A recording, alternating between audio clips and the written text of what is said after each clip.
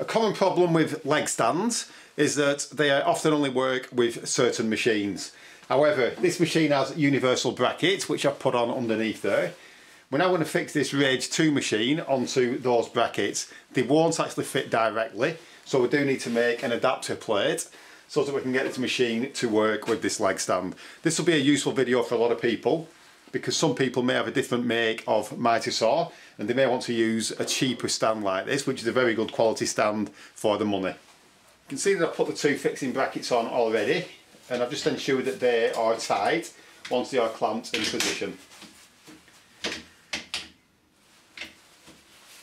So you can use anything for doing this as long as it's flat. I'm going to use this piece of aluminium checker plate, which is a piece of scrap that was left over from another job. If you don't have a suitable piece of aluminium like this, you can of course use a piece of wood, such as a piece of external plywood. This piece of aluminium is only just wide enough. I do need it as wide as possible so that I can get the mounting brackets wide enough so that I can bolt onto the Rage 2 from underneath. So that will go in the middle there, and the brackets will be on the very outside of the piece of aluminium. You'll notice that this has actually been bent, so I'm actually going to cut that using the Rage 3 so that we have a nice square piece of aluminium.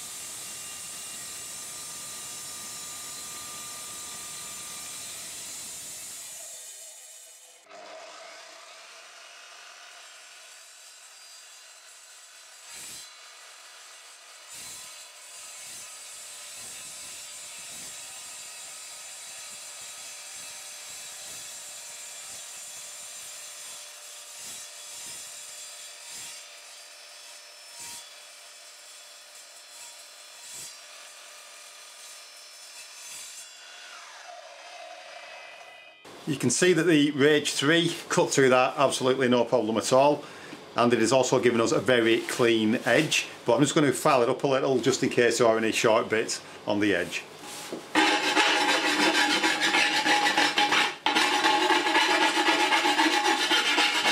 I've now clamped the brackets to the leg stand and I've put them in the correct position so that we can centre this piece of aluminium. I'm going to use these bolts to fix the aluminium to the brackets. These are a little bit on the long side, but they will not obstruct anything on the bracket. These are M6 by 30s, or if you are in other countries that don't use metric, that would be a 1/4 inch UNC by 1 1/4 inch approximately. So ideally they could do with being about half of that length, but it doesn't really matter because they won't obstruct anything underneath on the brackets. So I'm just going to slide that back a bit and then we can see the slots in the bracket, and we can use them slots to mark our fixing holes.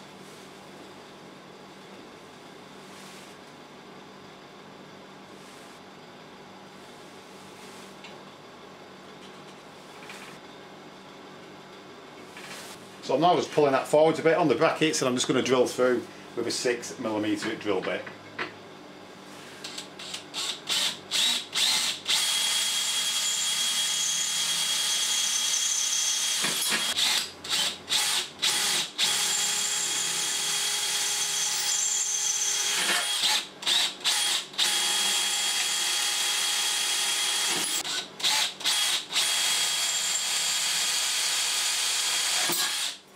I'm now just going to countersink the holes.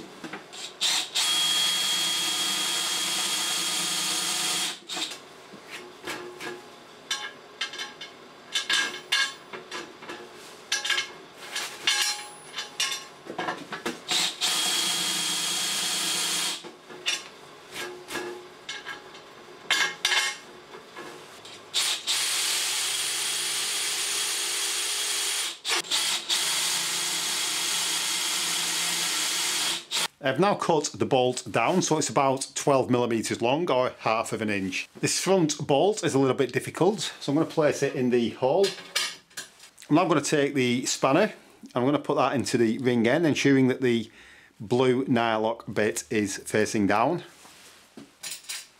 And I'm going to take the washer, and then we can use that to slide it in until we get the bolt started.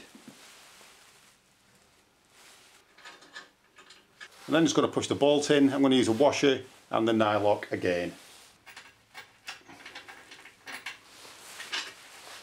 Now we've got that started, we can wind that up using the spanner.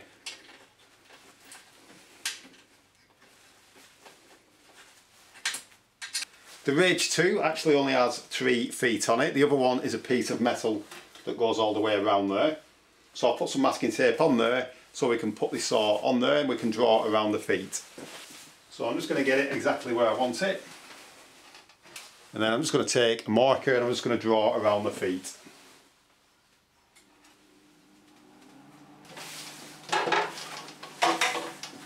And then I'm just going to use a Phillips screwdriver to remove the feet from the machine.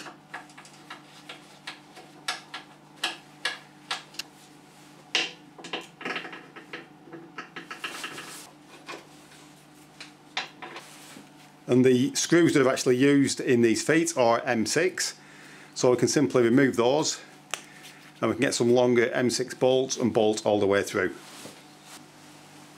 But for now we're going to use those as a guide for drilling through the aluminium.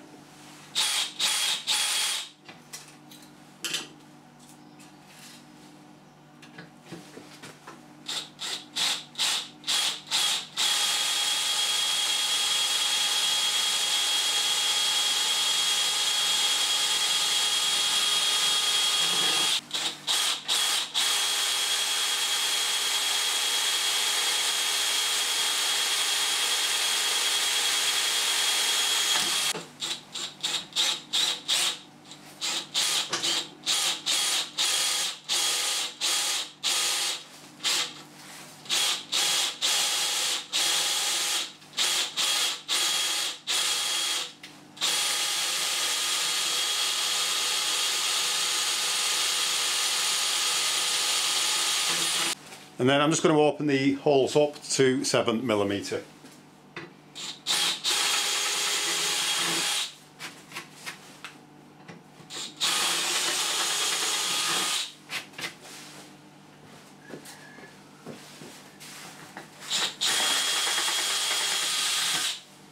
To fix the machine back down, I'm going to use some bolts that I've got lying around. These are M6 by 65mm long socket head.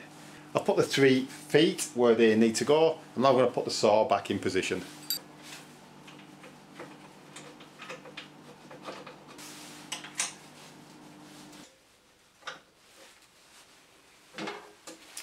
So they are now tight. We don't want to go mad because we are only compressing the rubber feet. But that is now firmly fixed to the Mitre saw stand. By using an adapter plate like that, it should enable you to fit virtually any machine you want to virtually any stand.